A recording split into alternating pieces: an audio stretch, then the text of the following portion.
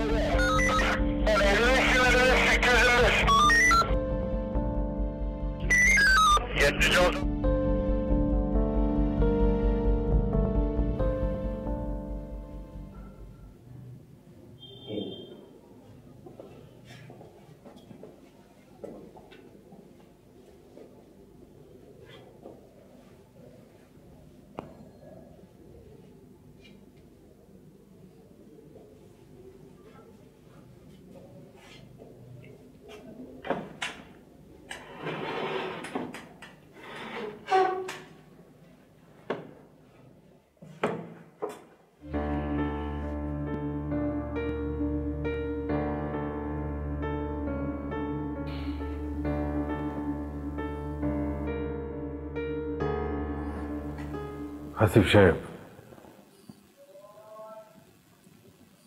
এইভাবে চুপ করে থাকলে তো চলবে না। আপনাকে সব কথা খুলে বলতে হবে।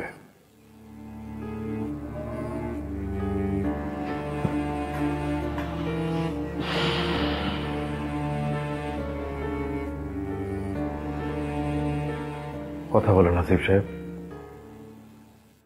আপনাকে ওই ফ্ল্যাটের সব লোকজন অস্ত্র সমেত পাকড়াও করেছে। আমরাও আপনাকে অ্যারেস্ট করেছি অস্ত্র সহ।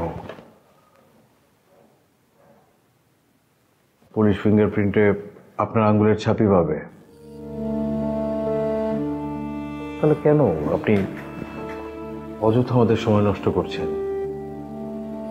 কনফেশন করেন, স্বীকার করেন যে আপনি খুনটা করেছেন। তাতে আমাদের কাজটা অনেক সহজ হয়ে যাবে, আর আপনাকেও অনেক বেশি যন্ত্রণা সহ্য করতে হবে না। আদারওয়াইজ আপনাকে পুলিশের আসল রূপটা দেখতে হবে। আই হোপ সেটা আপনার জন্য মোটেও ভালো কিছু হবে না। ঠিক আছে, আপনি যেহেতু কথা বলবেন না বলে ঠিক করেছেন, তাহলে আমরা বেটার প্রথমে মিসেস হাসিবের সাথেই কথা বলি। No problem. বাট আপনি যদি ভেবে নেন মুখে কুলু পেটে বেঁচে যাবেন, তাহলে কিন্তু অনেক বড় ভুল হবে আসিফ সাহেব। যে অন্যায় আপনি করেছেন তার শাস্তি আপনাকে পেতেই হবে। আমি নিজে আপনার শাস্তির ব্যবস্থা করব।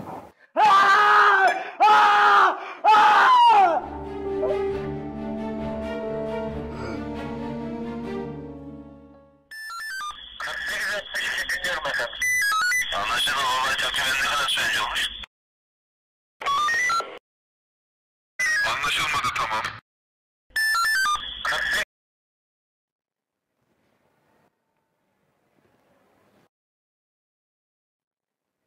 মিসেস ফারিয়া,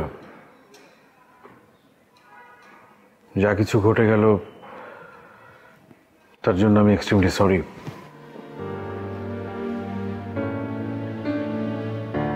মানে আমি জানি যে সিচুয়েশনের মধ্যে দিয়ে আপনি যাচ্ছেন, এই অবস্থায় আসলে পুলিশের সাথে কথা বলা কতটা কষ্টকর। বাট আমার কোনো উপায় ছিল না। মানে আপনার হাজব্যান্ড মিস্টার হাসিব অ্যারেস্ট হওয়ার পর থেকে আমাদেরকে কোনোরকম কোনো সহযোগিতা করছে না, মুখ একদম বন্ধ করে রেখেছে। তাই আপনার কাছে আসা। আপনি কি কাইন্ডলি বলবেন আমাকে যে অ্যাকচুয়ালি কি ঘটেছিল?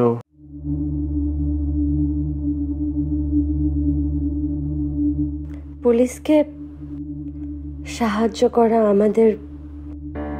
আমাদের মতো নাগরিকের কর্তব্য। ইন্সপেক্টর সাহেব, আমি আপনাকে সহযোগিতা করব।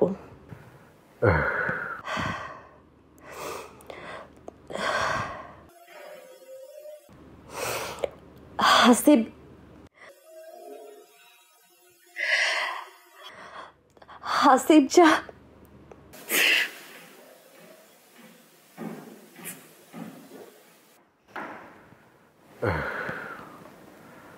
মিসেস ফারিয়া, প্লিজ বলুন, আপনি ডোন্ট বি হেজিটেট। আপনি আমাকে জাস্ট বলেন যে কেন কেন হাসিব সাহেব খুনটা করলেন। কারণ সে মানুষ না, সে একটা রাক্ষস, সাক্ষাৎ পিশাচ। মানে?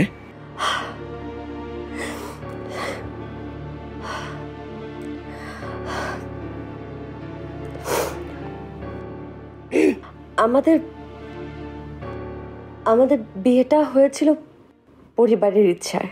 বিয়ের আগে আমরা কেউ কাউকে চিনতাম না, জানতাম না। বিয়ের পরে আমি বুঝতে পারি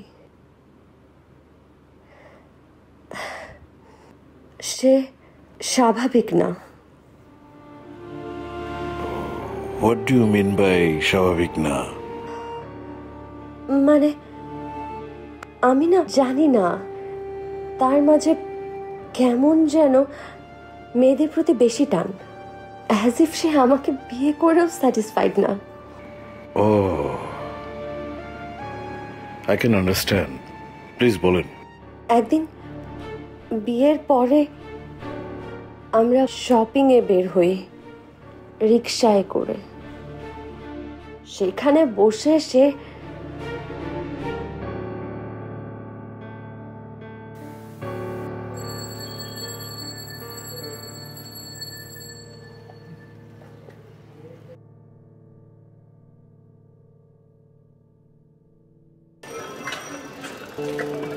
কি দেখছো অমন করে? কই কিছু না তো। কিছু না মানে আমি তো দেখলাম তুমি কি দেখছিলে। তো তুমি যদি দেখে থাকো তাহলে প্রশ্ন করছো কেন? চুপ থাকলেই পারো।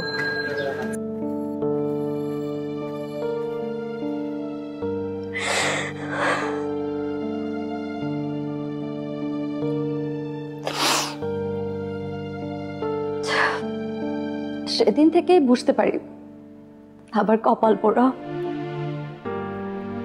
সব মেয়েদের স্বামী ভাগ্য ভালো হয় না, আমার ক্ষেত্রেও ঠিক তাই হয়েছে। শুধু রাস্তার কথা বলছি কেন, বাসাতেও ঠিক তাই। একদিন হাতে নাতে ধরে ফেলেছি। একদিন সকালবেলা ঘুম থেকে উঠে দেখি হাসিব বারান্দা দাঁড়িয়ে চা খাচ্ছে, আর সামনের বাসায় একটা ছোট মেয়ে কার সাথে যেন দাঁড়িয়ে ফোনে কথা বলছে। হাসিব সেই মেয়ের দিকেই হাঁ হয়ে তাকিয়েছিল।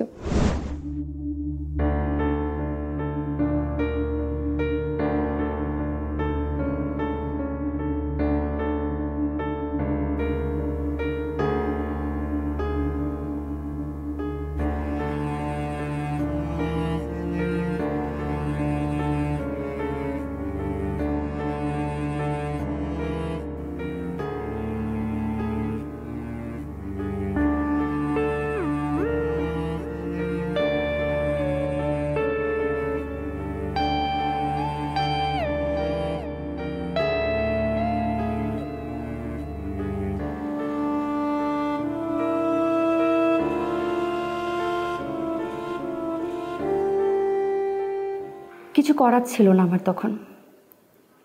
ওর চরিত্রের কথা কাউকে বোঝাতে পারছিলাম না, কারণ হাসিবকে তো দেখে শুনেই বিয়ে দিয়েছে আমার পরিবার। তারা খুব ভালো ছেলের সার্টিফিকেট আগেই জোগাড় করে বসেছিল। কেবল আমি টের পাচ্ছিলাম ভালো ছেলের মুখোশের আড়ালে ও কত বড় চরিত্রহীন একটা রাক্ষস। কিন্তু সবকিছু টের পেয়েও আমি কিছুই করতে পারছিলাম না। শুধু যে বাসায় আর বাইরে সে এরকম এমন কিন্তু না, অফিসেও সেম। তার একজন কলিগ আছে, মুমিন ভাই, আমার পরিচিত ছিল। একদিন সে আমাকে কল করলো। কল করে কি বললেন?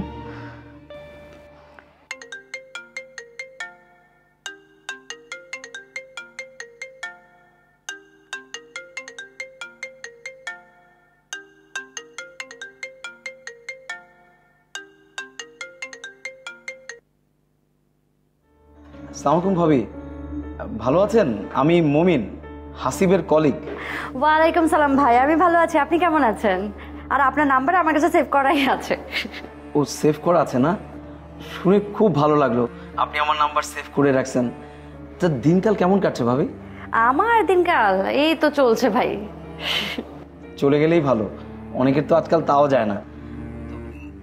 ভাবি যদি কিছু মনে না করেন একটা কথা বলতে পারি? হ্যাঁ, কথা বলেন না।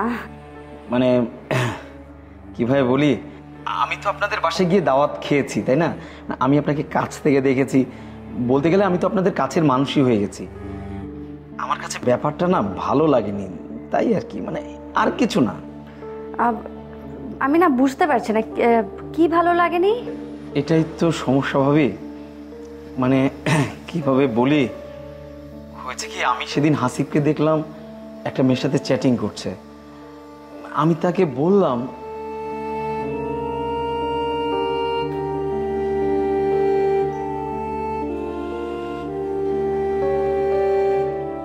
কি করেন হাসিব ভাই? নতুন একজনের সাথে চ্যাট করতেছি।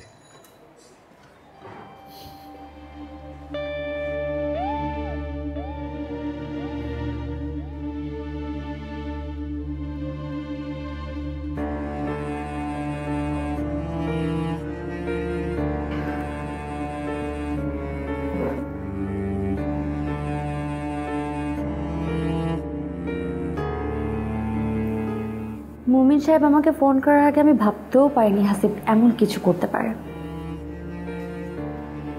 হয়তো পারতামও না, মুমিন সাহেব যদি নিজে আমাকে ব্যাপারটা না জানাতো।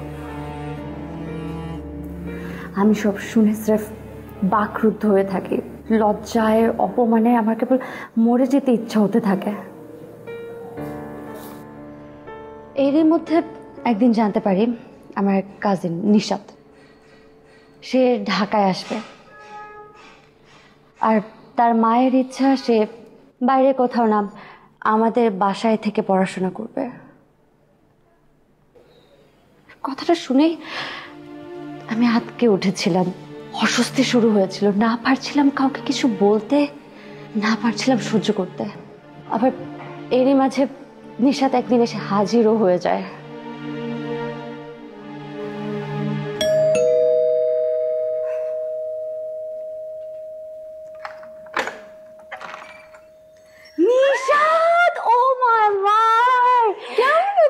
কতদিন পর, আর তুই কত বড় হয়ে গেছিস। তুমিও তো বিয়ের পর আরো সুন্দর হয়ে গেছো, ঘটনা কি? আগে কি সুন্দর ছিলাম না নাকি? না না, আমি সেটা বলছি না, লাইক বিয়ের পর আরো গ্লো করছো, হেয়ার বড় হয়ে গেছে। So nice. Thank you. কে বড় হয়েছে আর কে সুন্দর হয়েছে সেটা জানি না, কিন্তু শালিকা তুমি কিন্তু অনেক কিউট হয়েছে। আসসালামু আলাইকুম ভাইয়া। শুধু শুকনা সালামিতে কাজ হবে না, একটা টাইট হাত তো দিতে হবে। আরে তোর দুলাভাই সারাক্ষণ এরকম ফান করতে থাকে, তুই আবার কিছু মনে করিস না। আচ্ছা শোন, তোর জন্য হচ্ছে উপরের গেস্ট রুমটা রেডি করেছি, চল।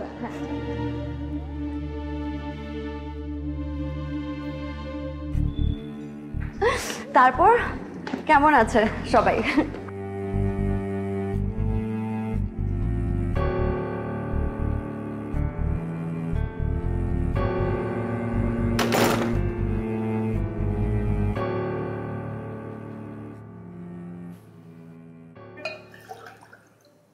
তাহলে তোর জন্য গেস্ট রুমটাই ফাইনাল রইলো, ওখানে তুই আরাম করে থাকতে পারবি।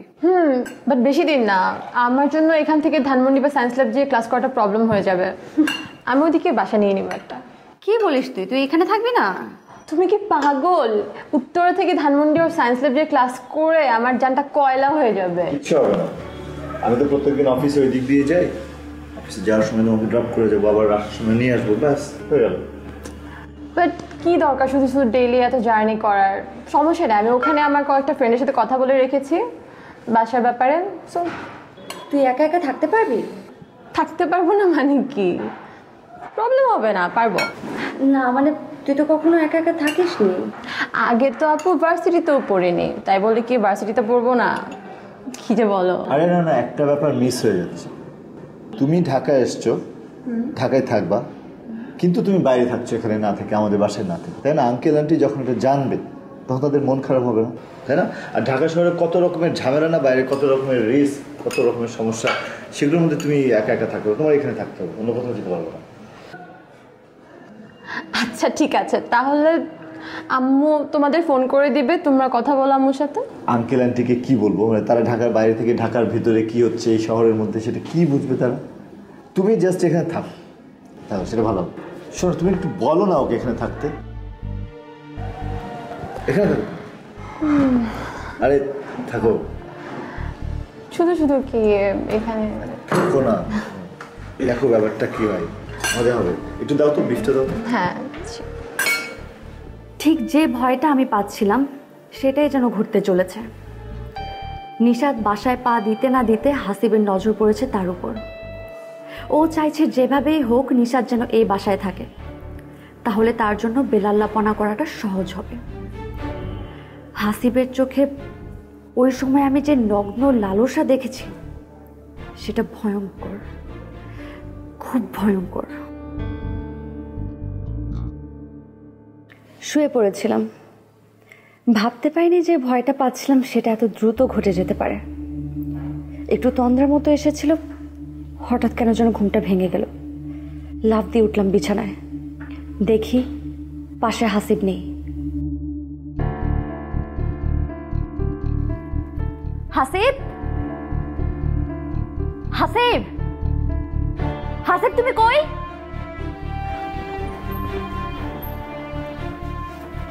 হাসিব,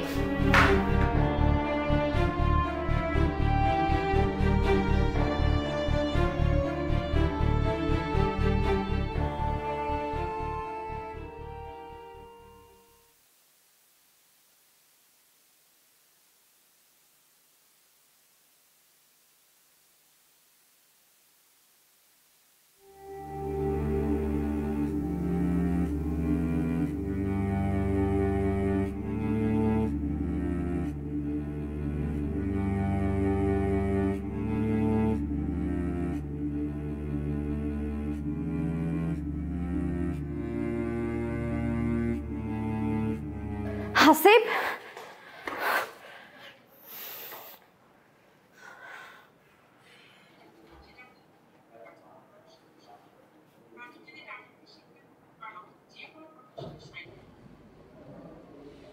ফারিয়া,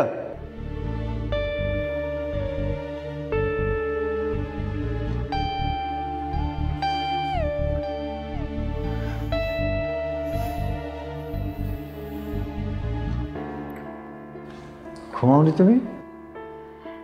আমি, তুমি কি করছিলে? আমি ঘুম আসছিল না, একটু পানি খেতে গিয়েছিলাম। তুমি খাবে পানি? না আমি আসলে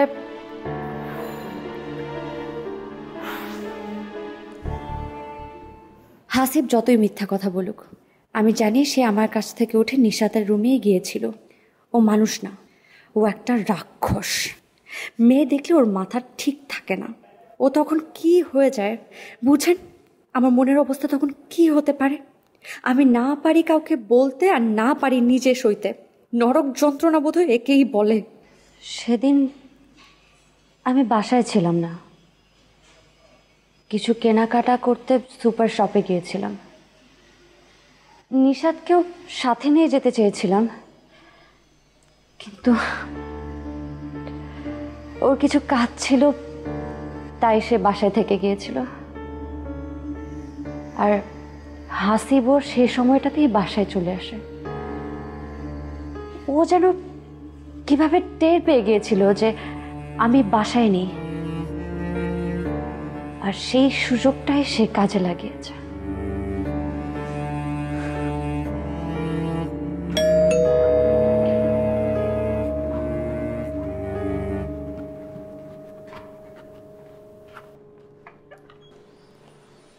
আরে দুলা ভাই, আপনি তো এখন আসেন না অফিসে?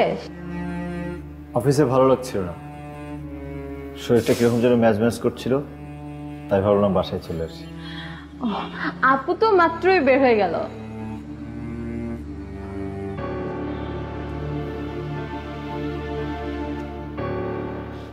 তোমার আপু বাসায় নেই? না, মাত্রই বের হয়েছে। দরজাটা বন্ধ করে দাও। হ্যাঁ, আপনি জানেন, আমি দিচ্ছি।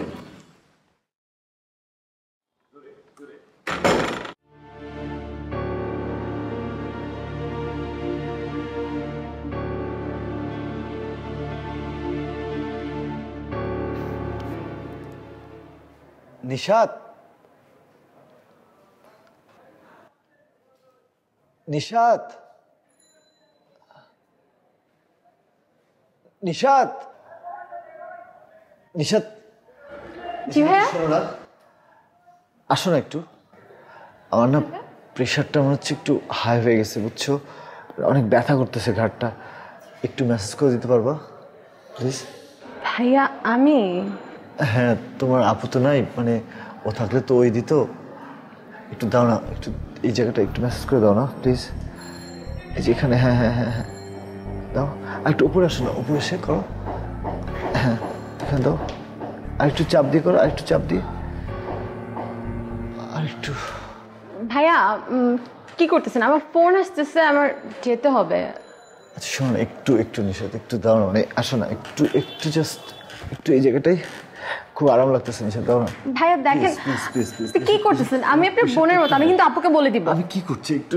ভাইয়া প্লিজ ছাড়েন, আমার যেতে হবে। আমার প্লিজ ভাইয়া ছাড়েন তো, ছাড়েন প্লিজ। নিশাত একটু শোনো, প্লিজ ছাড়েন আমাকে। নিশাত, আমি ভয় পেয়েছিলাম এমন কিছু, কিন্তু সেটা যে সত্যি সত্যি ঘটে যাবে তা আমি বুঝতে পারিনি। বাসায় নিশাতকে একা পেয়ে নিজেকে আর ধরে রাখতে পারিনি, রাক্ষসটা ঝাঁপিয়ে পড়েছে ওর উপর। বেচারি কোনো রকমে নিজেকে বাঁচিয়ে অন্য রুমে ঢুকেছেন, বেঁচে যায় তখনকার মতো।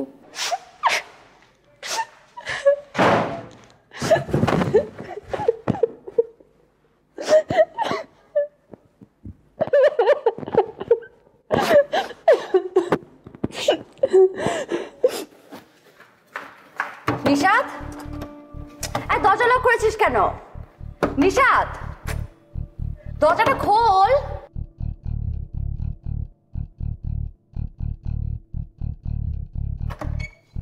আরে কি হয়েছে? রান্না করছিস কেন? কি হয়েছে বল আমাকে, বল কি হয়েছে? এই কি? নিশাত কি হয়েছে? আমার একটা বান্ধবীর মা মারা গেছে, তো খবর মাত্র পেলাম। আমি অনেক কান্না পাচ্ছে এর জন্য। আমার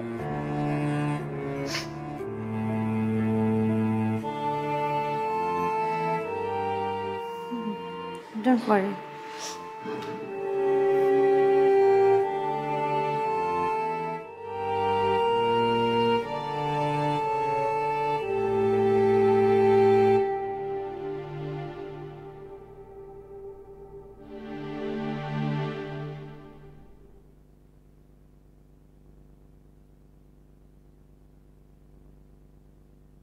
নিশাত,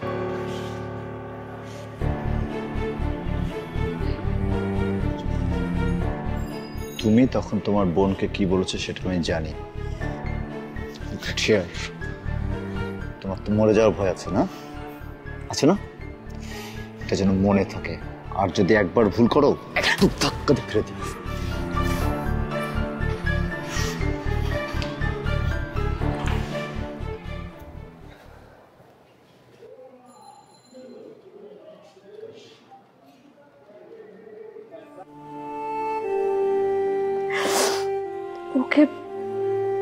সাবধান করেছিল হাসিব আমাকে এসব কিছু না বলতে, কিন্তু বেচারি এই লাঞ্ছনা নিজের মধ্যে রাখতে পারছিল না, এসে সবকিছু আমাকে বলে দেয়।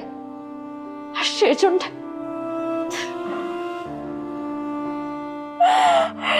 এই জন্য তার সাথে খোল খোদা।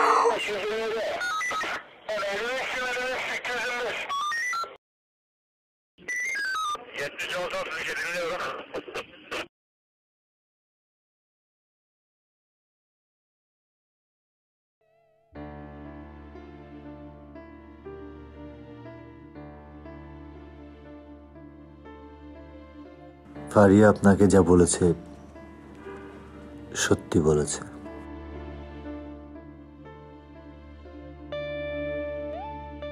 কথায় আছে না, নারী মায়ের জাত, তাকে তো আমাদের সম্মান করতেই হবে। কিন্তু এমন মায়ের কথাও নিশ্চয়ই আপনি জানেন যার পরকীয়া ধরা পড়েছে বলে তাকে সন্তানের হাতে খুন হতে হয়েছে। সন্তান নেশাগ্রস্ত, নেশার জন্য বাবা মাকে খুন করেছে। তাই আপনি যদি নারী বলে তার সব বাক্যকে বেদ বাক্য হিসেবে নেন, তাহলে আমার কথায় বাস্তবতা খুঁজে পাবেন না। আপনার হয়তো মনে হতে পারে আমার সব কথা গাঁজাখুরি, সেক্ষেত্রে আপনাকে আমি ওই গানটার মতো বলতে পারি, আসলে সত্যি বলে সত্যি কিছু নেই।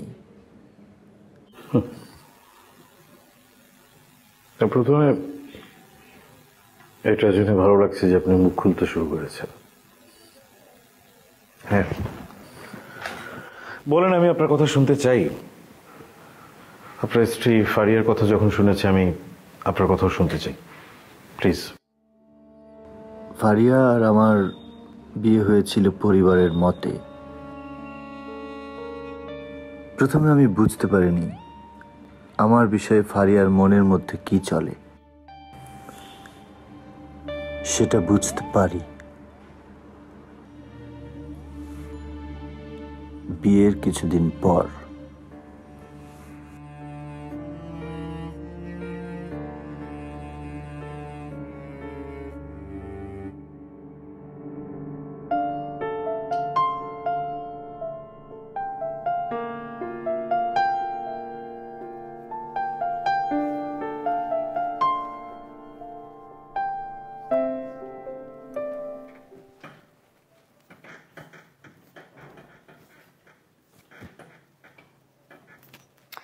স্টপ ইট, উফ অনেক হয়েছে, ছাড়ো তো। কি হয়েছে ফারিয়া? দেখো, তোমার সাথে আমার কিছু কথা আছে, তোমার কথাগুলো জানা দরকার। আমাকে? হ্যাঁ। কি কথা বলো?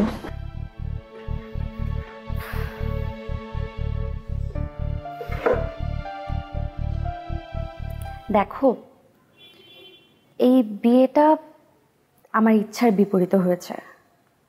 আমি রাজি ছিলাম না। আমার তোমার টাইপের ছেলে পছন্দ না। তুমি কেমন জানি, তোমার জন্য অন্য কোনো মেয়ে উপযুক্ত, নট মি। তাহলে আমাকে বিয়ে করেছিলে কেন? উপায় ছিল না। আমার আব্বা একবার স্ট্রোক করেছে, তো আব্বা স্ট্রোক করার পর আমাকে এখানে জোর করে বিয়ে দিয়ে দিয়েছে। তবে আমরা এটা ডিভোর্সের মাধ্যমে শেষ করব, এখনই না, আমার আব্বা মারা গেলে তারপরে। ফারিয়া তুমি কি বলছো সব? আমি লজিক্যাল কথাবার্তা বলছি, আমি কোনো এলোমেলো কথা তো বলছি না। দেখো, আমার পছন্দ হচ্ছে গিয়ে পার্টি, হ্যাং আউট, আর তুমি ঘর কোনো টাইপের একটা ছেলে। আমরা এটা সুন্দর করে ডিল করব, একই বাসায় থাকবো, আব্বা যতদিন মারা না যায় স্বামী স্ত্রীর মতো করেই থাকবো আমরা। ঠিক আছে?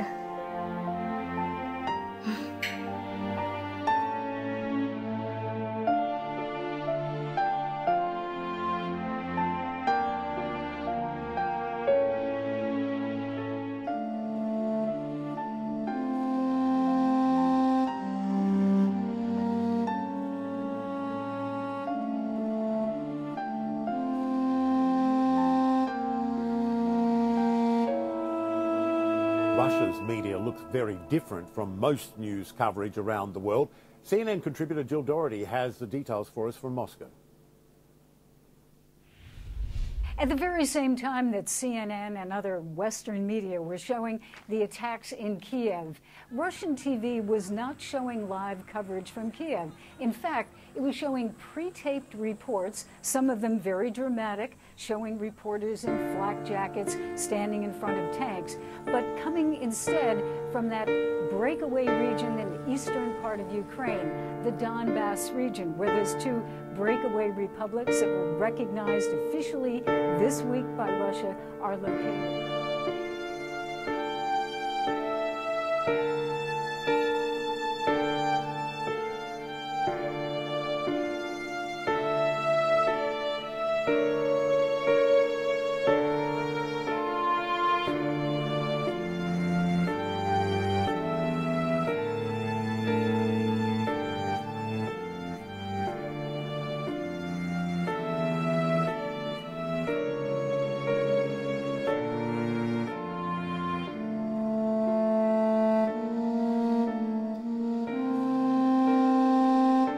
আমাকে সব কথা জানিয়ে দেওয়ার পর ফারিয়া যেন আরো অনেক বেপরোয়া হয়ে ওঠে।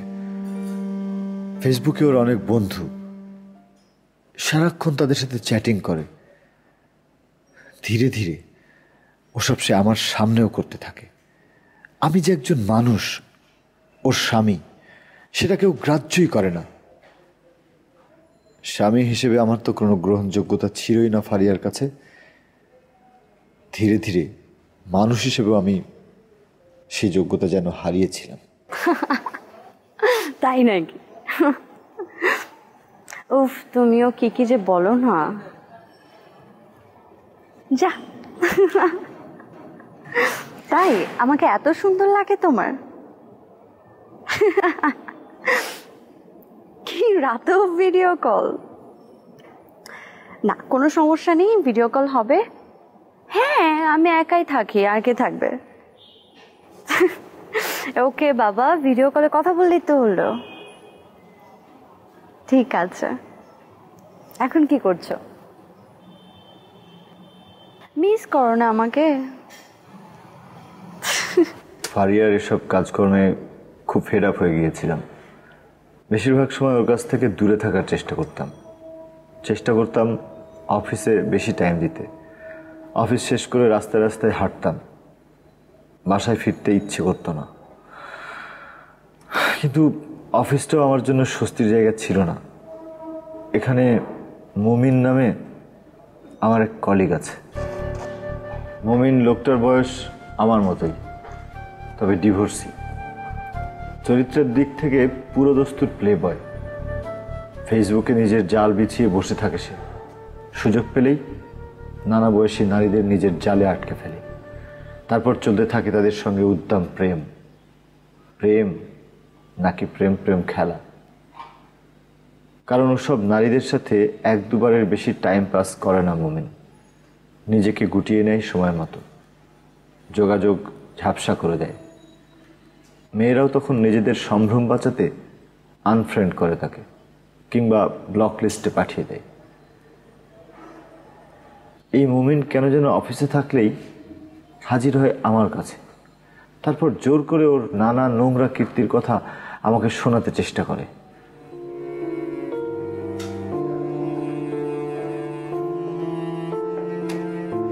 কি করেন হাসিফ ভাই? না ভাই, একটু ব্যস্ত আছে। আপনি কোথায় ব্যস্ত? ফ্রি তো আছেন? আরে আপনি একটা মজার ঘটনা বলি, শুনবেন নাকি? কালকে রাতে কি হয়েছে জানেন? ওরা ফসাইছি ভাই। ভাই আমার একটু মাথা ধরছে, আমি একটু চা খাবো। আরে চা তো একটু পরেও খাওয়া যাবে, ছবিটা দেখাই আপনাকে। আরে ভাই আপনাকে বললাম না আমি একটু চা খাবো, পরে কথা বলতেছি। ও ছিল ভাই।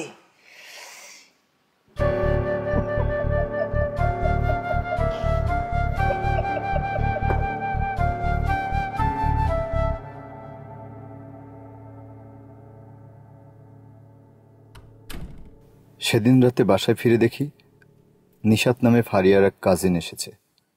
আমাকে আগে থেকে কিছু বলেনি ফারিয়া। তাহলে আমি হয়তো মানা করতাম ওকে, কারণ আমি চাই না আমাদের দুজনের মাঝে সম্পর্কের যে মাত্রা সেটা বাইরের কেউ জেনে যাক। প্রেম করিস? আরে না ধুর, I don't like you stop. আসসালামু আলাইকুম ভাইয়া। আমাকেও দেখো, আমি না একদম ভুলে গিয়েছি ওর কথা তোমাকে বলতে। ওকে চিনতে পারছো না? আরে ও নিশাত, আমাদের বিয়েতে তো এসেছিল, চিটাগাং থাকে, আমার খালাতো বোন। আচ্ছা আচ্ছা আচ্ছা, ভালো আছেন? মানে ভালো আছো তুমি? হ্যাঁ ভালো, সব ভালো আছেন? জি ঠিক আছে, আমি ফ্রেশ হই। হ্যাঁ হ্যাঁ, তুমি ফ্রেশ হও।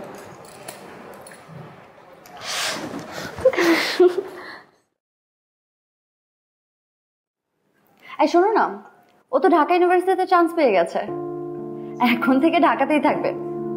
আমি কিন্তু একদম ওকে বলে দিয়েছি, ঢাকায় যদি থাকতে হয় তাহলে আমাদের বাসাতেই থাকতে হবে, অন্য কোথাও থাকা চলবে না। ঠিক করেছি না? না না আপু, এখান থেকে আমি ঢাকা ইউনিভার্সিটি যে ক্লাস করতে পারবো না, অনেক কঠিন ব্যাপার, আমি এত ধকল নিতে পারবো না। তাহলে তুই কি করবি? বাসা নিয়ে নিবো সেন্সিটিভ ওইদিকে, আমরা কয়েকজন ফ্রেন্ড মিলে ওখানে অলরেডি বাসা নিয়ে নিয়েছি, তো প্রবলেম হবে না। আমার মনে হয় ও ঠিকই করেছে, কারণ ওর যেহেতু এত দূর ক্লাস করতে যেতে হবে, আসতে যেতে তোর অনেক কষ্ট হয়ে যাবে, ও বাইরেই থাকুক। আই তুমি কি, হ্যাঁ কোথায় শালিকে আয়ত্তে রাখার চেষ্টা করবে না, ছেড়ে দিচ্ছ। শোনো, এত সুন্দর শালিকে পাশে রাখলে তোমারই লাভ, কত উপকারে আসবে জানো।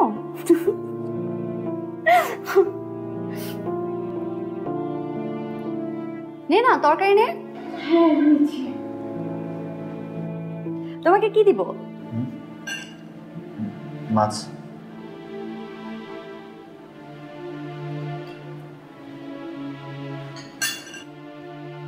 তুলে দিতে হবে, নিয়ে নাও।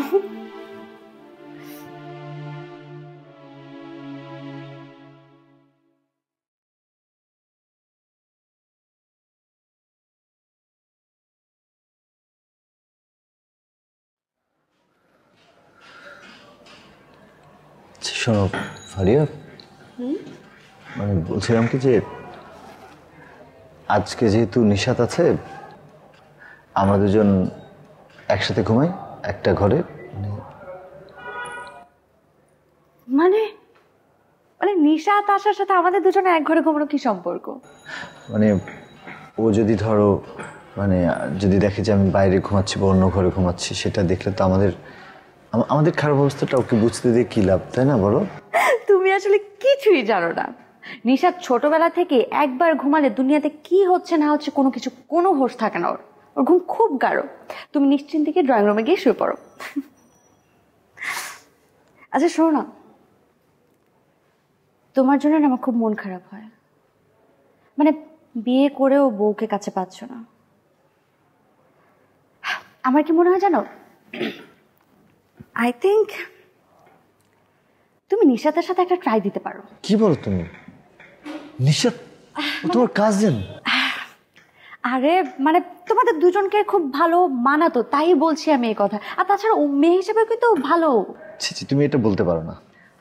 আপু, ও সরি, তোমরা মনে হয় ইম্পর্টেন্ট ডিসকাস করতেছিলে, আমি পরে আসি। আরে না না, বল না। আরে সমস্যা নেই, পরে আসি। বল না, কিছু বলবি? আরে আমি যে সকালে বের হবো, তো তুমি আমাকে একটু ডেকে দিও। হ্যাঁ কোনো প্রবলেম না, আমি ডেকে দিব। আর আমি যদি নাও পারি তোর দুলা ভাই তোকে ডেকে দিবে, সে সকালে ওঠে তো। আচ্ছা, good night. Good night. Good night.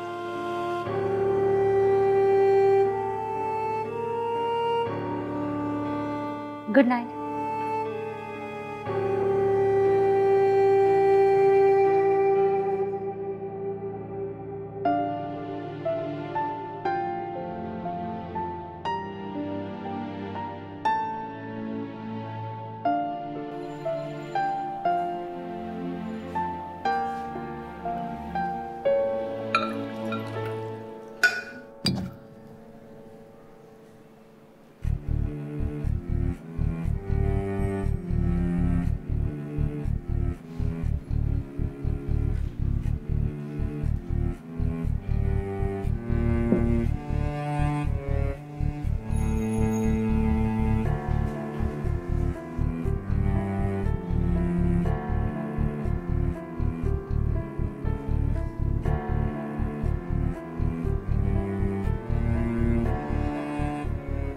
এরপর মাত্র 2 দিন আমাদের বাসায় ছিল নিশাত, তারপর উঠে যায় ওর ঠিক করা অন্য বাসায়। পরে একদিন আমাকে কল করে ও দেখা করার আগ্রহ প্রকাশ করে, বলে আমার সাথে নাকি জরুরি কথা আছে। আমি কি ওর সঙ্গে একবার দেখা করতে পারবো?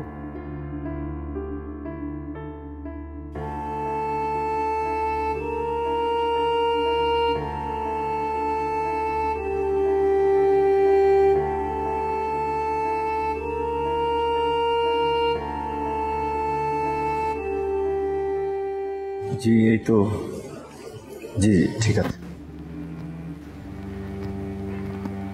হ্যালো ভাইয়া, কেমন আছেন? এই তো।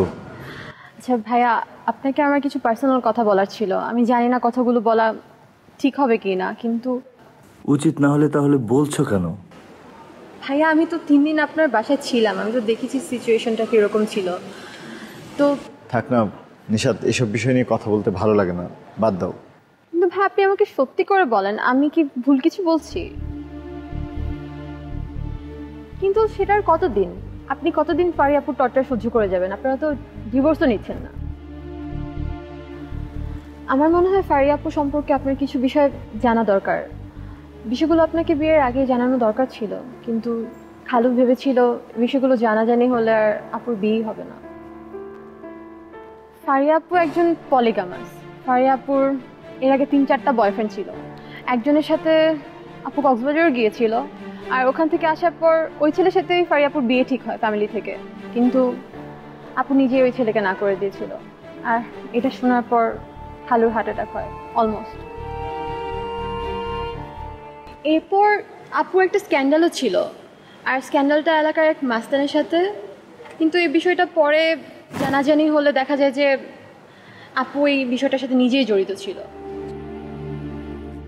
ওই ঘটনার পর খালু ভয় পেয়ে যান, আর এরপর ফারিয়াপু একমাত্র সন্তান খালুর। এরপর কোনো রকম আপনার সাথে বিয়ে ঠিক হয়, আর খালু ফারিয়াপুকে দিয়ে কসম কাটান যে এরপর আপু যদি কিছু উল্টাপাল্টা করে খালু আত্মহত্যা করবেন। আর ভাইয়া এই 3 দিন আপনাদের বাসায় থেকে আপনাদের সিচুয়েশন দেখে আমার কাছে মনে হয়েছে বিষয়গুলো আপনাকে জানানো উচিত। এছাড়া ফারিয়া আপু আমাকে নিয়ে আপনার কাছে যেসব ব্যাড কমেন্টস করেছে এগুলো আমার কানে এসেছে। একটা মানুষ কতটা সিক হলে নিজের বোনকে নিয়ে স্বামীর কাছে এই টাইপের কথাবার্তা বলতে পারে আমি জানি না। আমার তো মনে হচ্ছিল যে ওই মোমেন্টেই বাসা ছেড়ে চলে আসি, কিন্তু এসব করলে সিনক্রেট হবে দেখে আর কিছু করিনি। তা না হলে নিশাত আমার না শরীরটা খুব খারাপ লাগছে, আমি এখন যাই। ঠিক আছে, আমি কি কিছু বাজে কথা বলছি? না না না, তুমি একদম ঠিক আছে। তুমি যা বলেছো সব সত্যি বলেছো একদম। তুমি সত্যিকার অর্থে আজকে আমার অনেক বড় একটা উপকার করলে, এসব আমার সত্যি জানা দরকার ছিল। আর আমার আসলে শরীরটা খারাপ, কয়েকদিন থেকে জাস্ট এমনি ঘুম হয়নি তো। সো তোমার সাথে আরেকদিন গল্প করি, আরেকদিন কথা বলি। ঠিক আছে ভাইয়া, টেক কেয়ার অফ ইয়োরসেলফ। হ্যাঁ, থ্যাংক ইউ।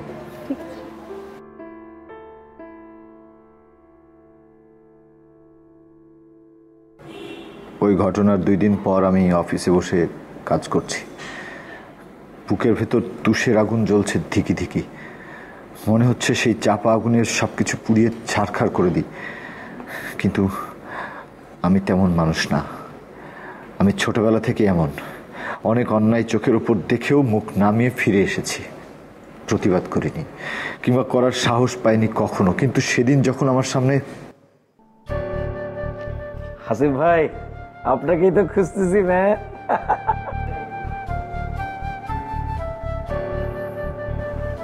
জি, আমাকে বলেন। আজকে তো আমার ভ্যালেন্টাইন ডে। সেদিন বললাম না একজনের সাথে ভিডিও কল হয়, আজকে তার সাথে হবে। আমরা কোথায় মিট করবো জানেন?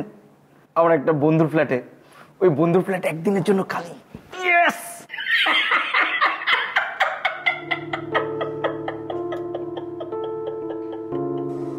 মমিন সাহেবের হাসিটাকে আমার নেকড়ের হাসি বলে মনে হচ্ছিল। কোনো মানুষের হাসি এত কুৎসিত হতে পারে? মহিলা তার স্বামীকে কি বলে বলদ বানাবে জানেন? শারমিন নামে ওর একটা বান্ধবীর সাথে রাত কাটাবে। শারমিনের বাচ্চাটা খুব অসুস্থ। এটা বলে সে তার স্বামীকে আগেও অনেকবার বলদ বানিয়েছে। তার স্বামী খুনাক্র সন্দেহ করেন। হঠাৎ কেমন যেন একটা ধাক্কা খেলাম, মনে হলো নিঃশ্বাস নিতে কষ্ট হচ্ছে, বাতাসের জন্য হাঁসফাঁস করছে ফুসফুস। তবে কোনো রকমে নিজেকে নিয়ন্ত্রণ করলাম, ভেতরের অবস্থাটা বাইরে প্রকাশ করতে দিলাম না। ডাঙ্গায় তোলা মাছের মতো খাবি খেতে খেতে পড়লাম। আপনি আজকে যার সাথে ডেট করবেন তার ছবিটা আমাকে একটু দেখানো যাবে, যদি আপনার আপত্তি না থাকে? আপত্তি? আজকে সূর্য কোন দিক থেকে উঠলো? হ্যাঁ, আমি আপনাকে এতদিন ইনসিস্ট করেছি, এই তো আপনি লাইনে আসছেন।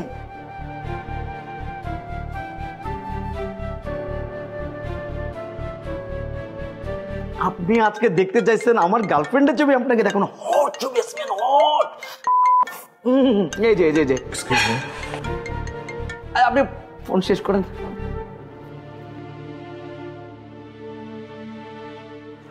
হ্যালো হ্যালো, আচ্ছা শোনো না, তোমার কি ফিরতে দেরি হবে? কেন? না মানে ওই যে আমার বন্ধু শারমিন আছে না, বলেছিলাম তো তোমাকে, তার হাজবেন্ড দেশে বাইরে থাকে, তার পিচ্ছিটার শরীর ভালো না, আমাকে বলছে তার বাসায় গিয়ে থাকতে। না তুমি যদি একটু তাড়াতাড়ি ফিরে আসতে তাহলে আমি সন্ধ্যা নাগাদ বেরিয়ে যেতে পারতাম, যেতেও তো হবে সেই যাত্রাবাড়ি, অনেক দূরে। ফারিয়া কথা বলে চলেছে আর আমি চুপচাপ শুনে যাচ্ছি। গোটা অফিসের কেউ জানতে পারছে না আমার ভেতরে তখন কি চলছে। ওই যে বলেছি না, মানুষের কেবল উপরেরটা দেখা যায়, ভেতরটা না, আর দেখতে পায় না বলেই। প্লিজ অফিসার, এখন এটা জানতে চাইবেন না যে আমি ঢাকা শহরে পিস্তল কোথায় পেয়েছি। আপনারা খুব ভালো করে জানেন যে টাকা দিলে এখানে বাঘের চোখও পাওয়া যায়, পিস্তল তো দূরের কথা। আমি সন্ধে হওয়ার আগেই বাড়ি ফিরে আসি।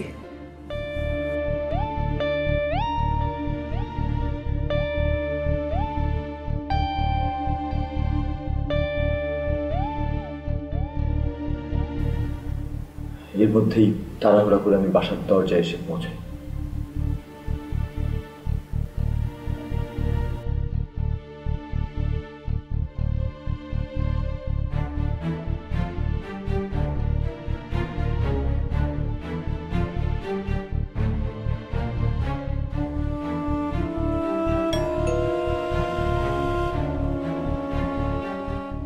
আমি ডোরবেল টিপি।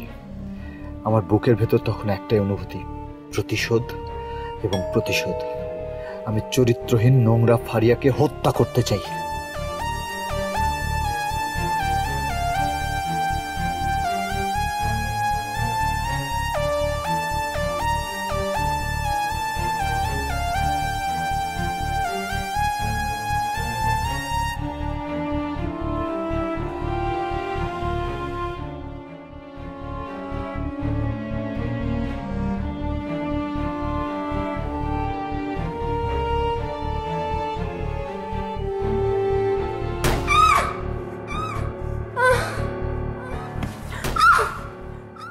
বলেছিলাম আমি ভীতু মানুষ, তাই ফারিয়ার চোখের দিকে তাকিয়ে গুলি চালাতে পারিনি।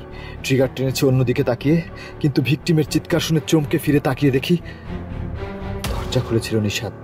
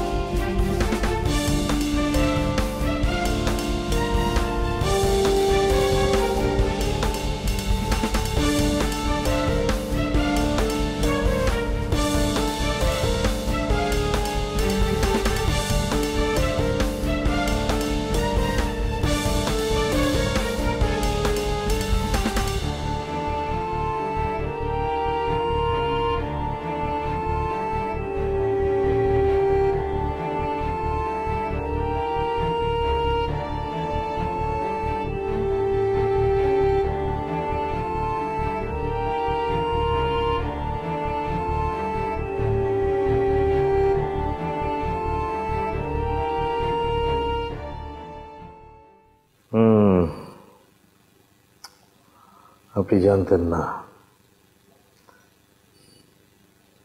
আপনি কখন ফিরবেন সেই ভরসায় না থেকে মিসেস ফারিয়া তার কাজিন নিশাতকে বাসায় রেখে বিকেলে বের হয়ে যায়। নিশাত তখন বাসায় ছিল। আপনি এসে ডোরবেল বাজান, নিশাত এগিয়ে যায় দরজার দিকে। নিশাত দরজা খোলে, আপনার না দেখে করা 2টি গুলি স্ট্রেট যে নিশাতের বুকে বেঁধে নিশাত স্পট ডেড হয়ে যায়।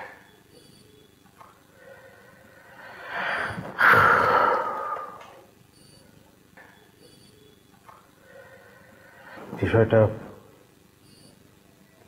খুবই জটিল মিস্টার হাসিব। স্বামী বলছে এক কথা, স্ত্রী বলছে আরেক কথা। কি যে সত্য বলছেন কিছু বোঝা যাচ্ছে না, বাট বোঝা যাবে। এখন বোঝা না গেলেও তদন্তে সব বোঝা যাবে মিস্টার হাসিব। বাট তাতে আপনার খুব বেশি কিছু লাভ হবে না। I think so.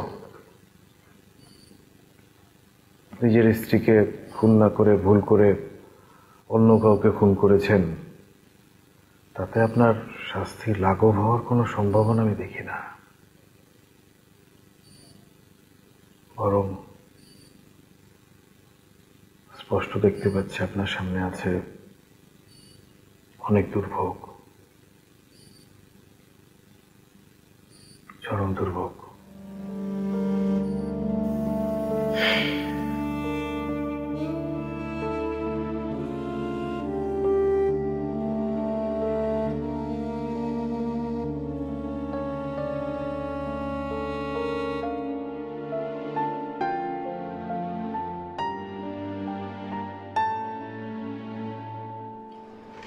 এখনো এলো না। তোর এখন আসার সময় হলো? এই জানিস আবিদা, এই বিল্ডিং এ না একটা লোক ছিল। আরে কি যে জানোস না দোস্ত, আমি যখনই ছাদে যাইতাম তখনই দেখি ড্যাপ ড্যাপ করে আমার দিকে তাকায় আসছে। বলিস কি? আচ্ছা চল চল, তোর না এই বাড়িয়ে কথা বলার অভ্যাসটা আর গেল না। এত দূর থেকে তুই কি করে ভাবলি যে লোকটা তোর দিকে তাকাচ্ছে? এমনও তো হতে পারে লোকটা আকাশ দেখছে আর তোর শুধু মনে হয় তোর দিকেই তাকায় আছে, তোরে ফলো করে। দূর।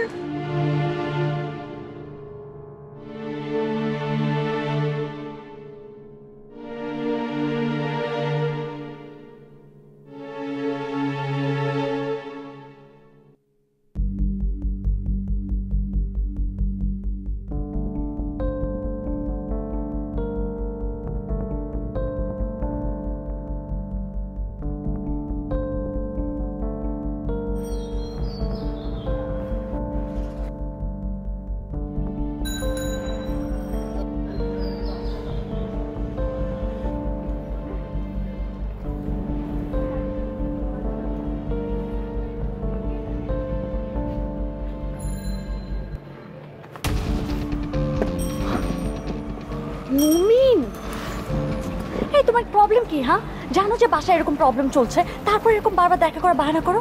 তুমি কি আমাকে ভালোবাসো না? না ভালোবাসি তো জান, আর ভালোবাসি বলেই তো বারবার তোমার কাছে ছুটে আসি। হুট লাগাও, কেউ দেখবে।